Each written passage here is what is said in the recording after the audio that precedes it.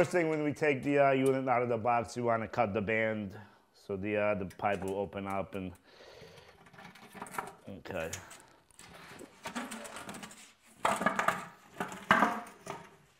First thing, we want to determine where we want the skylight.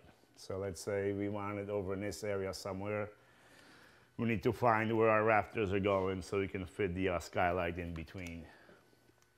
Using a nice simple stud finder. So we kind of determine this is centered between the rafters. So we're going to put our skylight over here.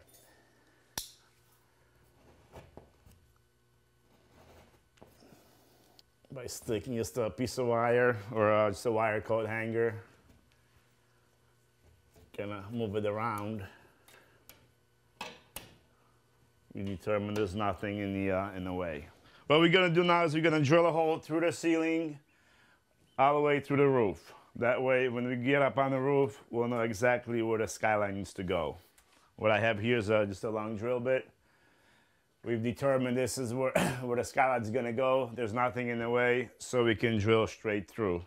Another way of doing this, if you don't have a long drill bit, you can put a drill a hole in the ceiling, go up in the attic, and drill a hole through the roof.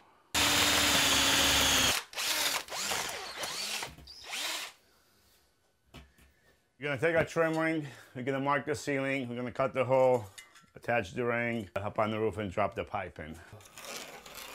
Mark the inside, take our keyhole saw, and we're gonna cut right on the outside of the line.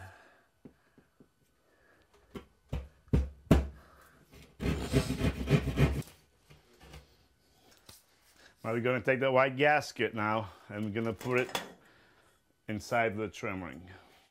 Same thing, peel back the paper backing. Okay, here's the rest of the screws. Take out 3 of these and 3 of these speed nuts. The ring has 6 holes in it. 3 larger ones and 3 smaller ones. The larger ones are recessed. They're countersunk. These are the holes that we're gonna put the screws through. We screw the screw through the drywall. We're gonna take this little speed nut, we're gonna lay it over the hole and drive this screw in. Be careful you don't over tighten it. We're gonna put the other 2 screws in. All right, here's our flashing. Here's the hole that we drilled through the ceiling. What we're gonna do is gonna put the flashing over the hole, center it over the hole. Okay, we want to make sure that the highest part of the flashing is on the bottom. You're gonna take a marker and mark it inside of the flashing.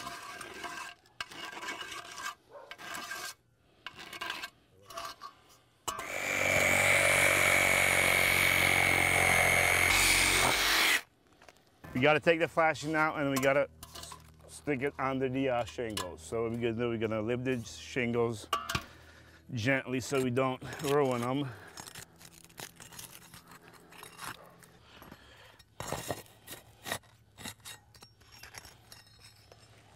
Okay, then we're gonna try and stick the flashing under the shingles.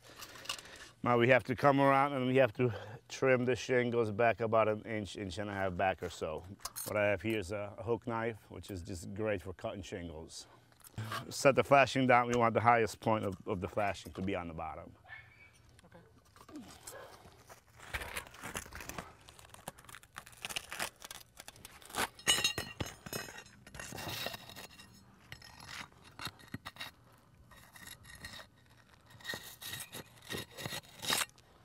Right now, we're just gonna dry fit the flashing, make sure it fits, make sure it's not hitting any nails underneath.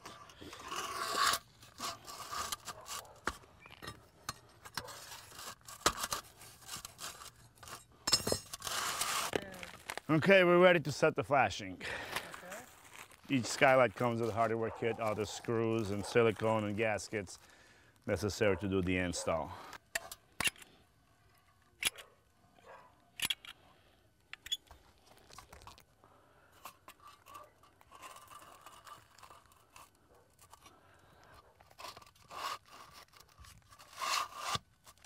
Take our screw pack. There's 6 stainless steel number 10 screws in each screw pack. Up here, we're gonna drill through the shingles, through the flashing into the decking.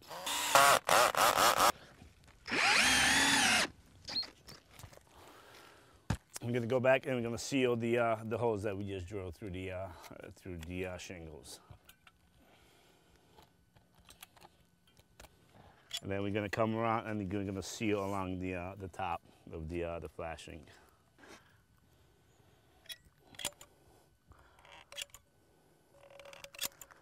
Okay, next we take our gasket, peel back the paper backing, and install the gasket inside the flashing about half inch below from the top. Purpose of this gasket is to seal from any dust getting into the pipe. Now we're gonna put the pipe together. First we have to peel the protective film on the side opposite to the tape.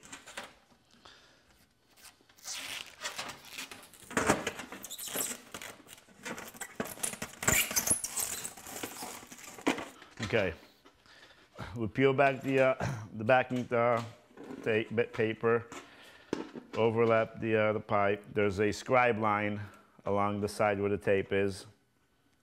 Basically, we just line up the other edge with that line, stick it together, and then we just run our fingers down the tube. Then we take 2 of these self-tapping screws.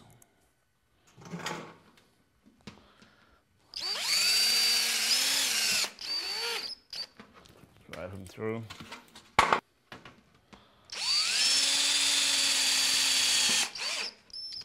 Then we take the aluminum tape and we run it over the seam. Again, we do the same thing to the other pipe. Okay, now we have to put the 2 sticks of pipe together. We have to peel the protective film back a little bit.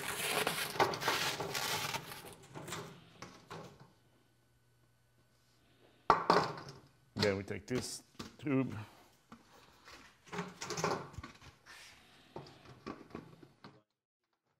Yeah, you can line the seams up, it's not critical. Then you take 2 of the self-tapping screws and drive them in to hold the pipe together. Then we take the aluminum tape again and we'll put it around the seam. And there's your pipe. What we're gonna do now is we're gonna stick the pipe through the flashing and through the trim ring.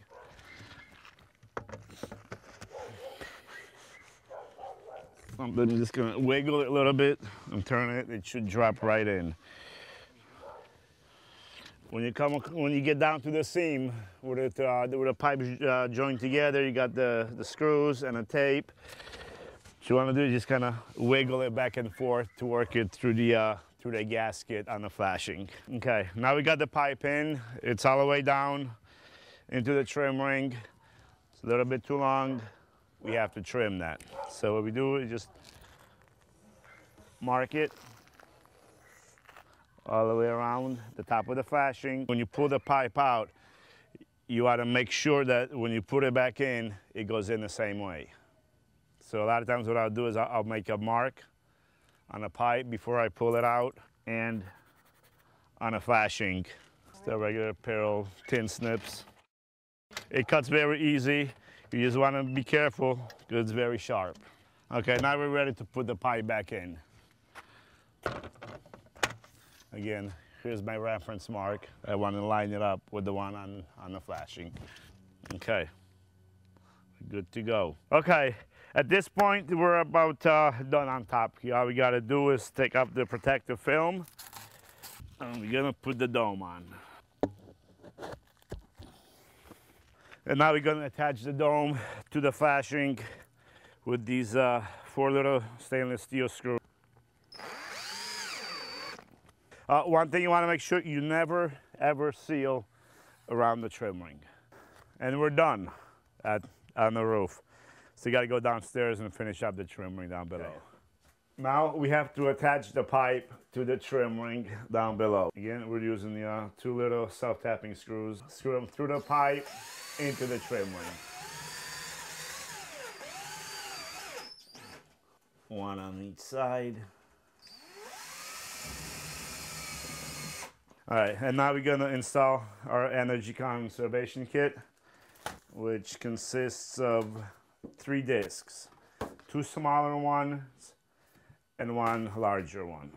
And then we attach them with these little white clips. Again, these clips have a double-sided tape on it. Peel back the backing, and we install them just above the crimp. And we're gonna install 4 of those spaced out evenly around the diameter. We're gonna install these discs. Now these discs, again, have a protective film on them on both sides also. We need to peel that off. Okay, the first disc is gonna sit on top of this clip that we just installed. Let's twist it a little bit, get it up there, and just drop it down. And it'll just rest on top of that, on top of those clips. So again, this is the second of the smaller ones. And it's gonna rest on the second leg, on the bottom leg of these clips. So just gonna twist it a little bit, get it up there on the 2. And then the other 2, you can just kind of push them in gently and they'll pop right in. Then we're gonna take the third disc, which is the large one, peel the protective film. We're gonna take our diffuser. We're gonna lay this disc right on top of the diffuser. And then we're gonna drop the diffuser into the trim ring. Now you have 3 pins on the trim ring. Those 3 pins have to line up with the 3 smaller pins in the sealing ring. The ring has these little dimples where the pins are. All you have to do is line up that dimple with one of the screws gently, and then line up the other 2 and just press them in. It should snap right in.